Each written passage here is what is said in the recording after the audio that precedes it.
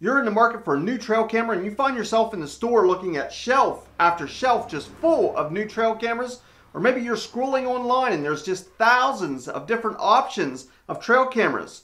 What should you be looking for? How about the advertisements on each of these trail cameras? There can be a lot of information, some of it possibly misleading. Well, today I'm going to give you some of the tips that I have found most useful when looking at trail cameras. We're going to maybe debunk some of those myths or some of the advertised specs of these trail cameras. Stay tuned, this should be very informative. What to look for when buying a new trail camera. So we're not going to waste any time. We're going to dive straight into maybe one of the most misleading advertisements in trail cameras. Or at least in my opinion, it's probably one of the most grossly exaggerated things advertised about trail cameras, and that is megapixels. When you're looking at trail cameras, most every trail camera manufacturer has a megapixel attached to their trail camera. Common sense would say you get a higher megapixel trail camera, you're going to get better footage. You're either going to get better videos or better picture qualities. In front of me here we have some great examples. On the end here we have a 16 megapixel trail camera, a 32, a 42, and a 60. So we have 16 to 60 megapixel. Obviously, the 60 is going to be the absolute best trail camera. Is that correct? Well, that is not the case. In fact, I have found the advertised megapixel for these trail cameras to be virtually useless when comparing different trail cameras. In other words, what the manufacturer advertises their megapixel to be, you can't necessarily put that against another trail camera and expect the higher megapixel trail camera to automatically be the better trail camera. So let's do a test. I'm going to show you two videos. One is from a 20 megapixel trail camera. One is from an 18 megapixel trail camera.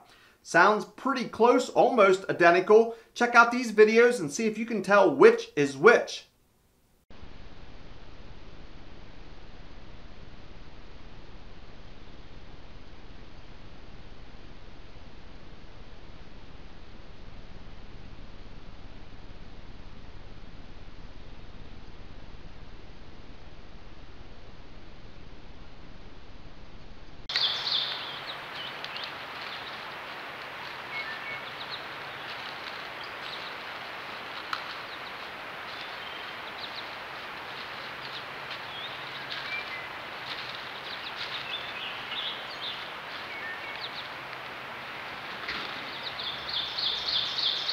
So as you can see in that example, there really was no comparison in the quality of those videos, although they were both in the daytime. One was dramatically better than the other, and it was not the 20 megapixel. Now 20 and 18 isn't a huge difference, but as you can see in the quality, there was a huge difference. In fact, the lower 18 megapixel trail camera was far superior to the 20 megapixel trail camera. Let's do one more example, two videos. This time one is from 42 megapixel trail camera and one is from a 16 megapixel trail camera.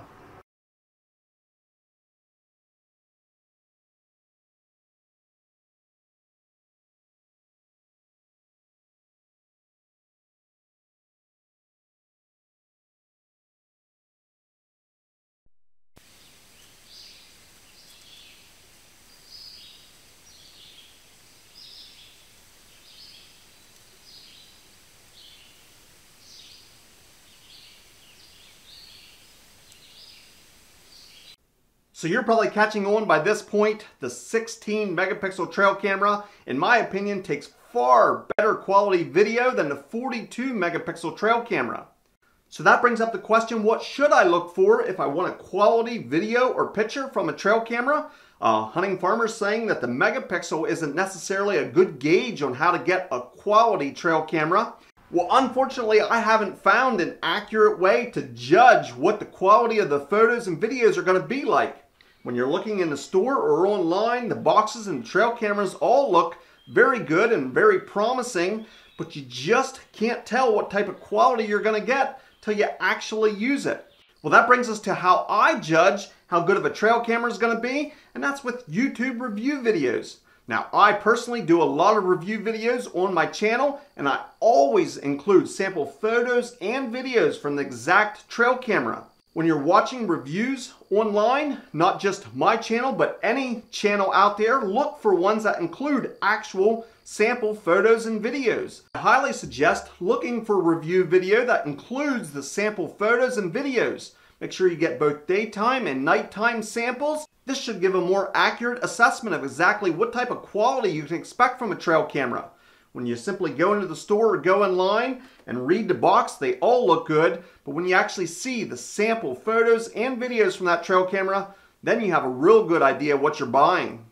Now there's a lot more detail that we could get into when it comes to the megapixel and the advertisement of trail cameras, like interpolation and how the manufacturers use that in their advertising. We could talk about the true native sensor size of each of the trail cameras and what processors the different manufacturers make, but I don't want to make it sound like I'm an expert, so we're going to move on to the next subject.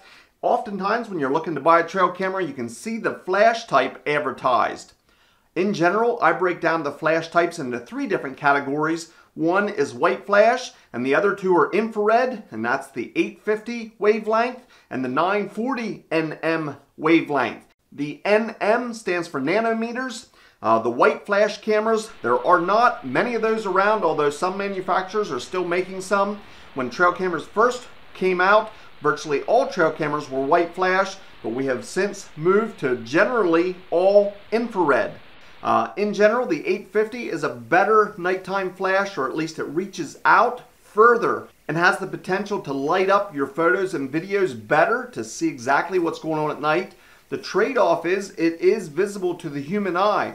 It is a very faint glow, and if you look directly at the camera when it's taking a picture or a video at night, you will see that small red glow from the 850 IR.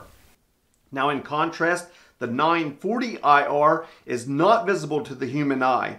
You cannot see it, so if you want to use a trail camera for surveillance and you don't want anybody to notice it, no chance of noticing the trail camera, 940 is going to be what you want to look for. Now again, they advertise it as different names, and some manufacturers have their own specific name for it. But oftentimes you'll have to dig into the specifications, maybe on a website or maybe in small print on the back of the trail camera to see if it is 850 or 940. It really comes down to personal preference and how you're going to be using the trail camera.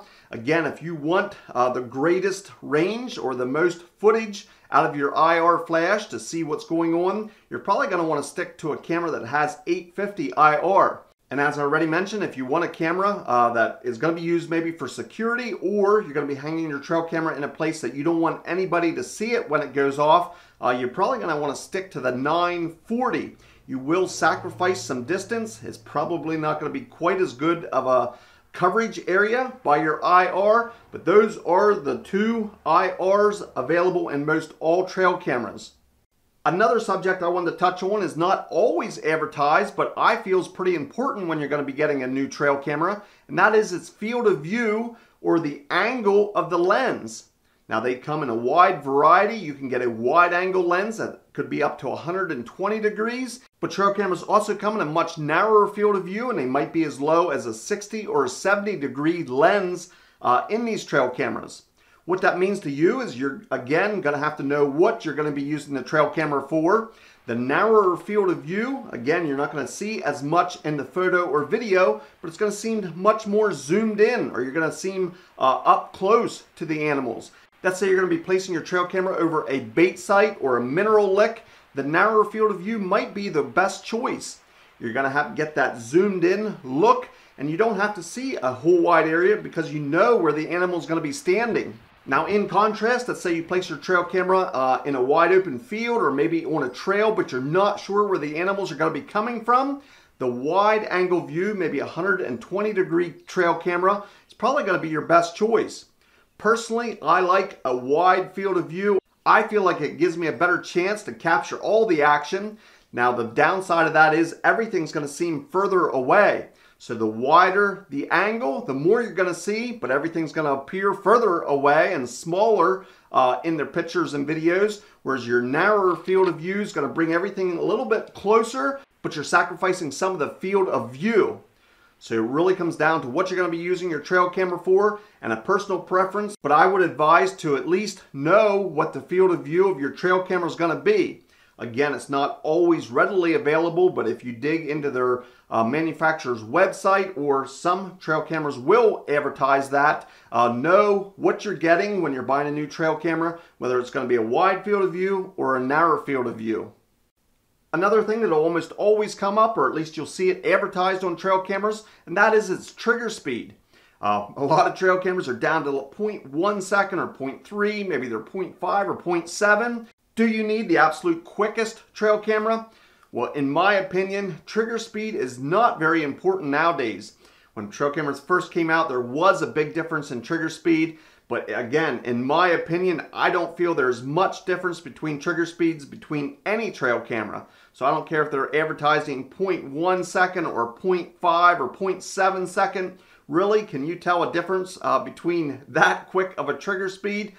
In my opinion, it is much more important on how you set your trail camera up. But the way you set your trail camera up is going to be the greatest factor to affect the trigger speed. The angle in which you place your trail camera, the height, the distance away from the trail that you're placing your trail camera on, all that plays a part in trigger speed. And to me, I'm simply not looking at trigger speed when I'm buying a trail camera, because virtually every single trail camera out there nowadays has a pretty good trigger speed, especially if you set it up correctly.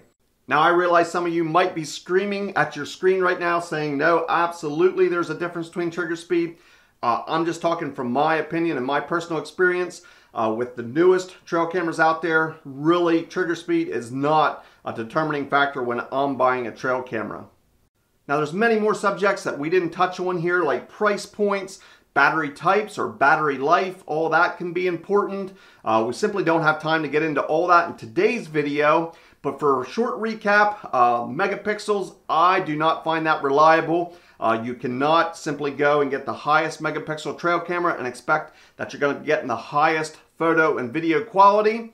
The IR flash, again, you're going to have to do a little digging and know whether you're getting an 850 or 940 and which one's going to be best for you. And that comes down to what you're going to be using the trail camera for. Also, the trigger speed, again, to me, it's not a big deal. And on the package, they might say 0.1 trigger speed, but that doesn't necessarily correlate that that trail camera is going to be much better than one that says 0.5 second trigger speed.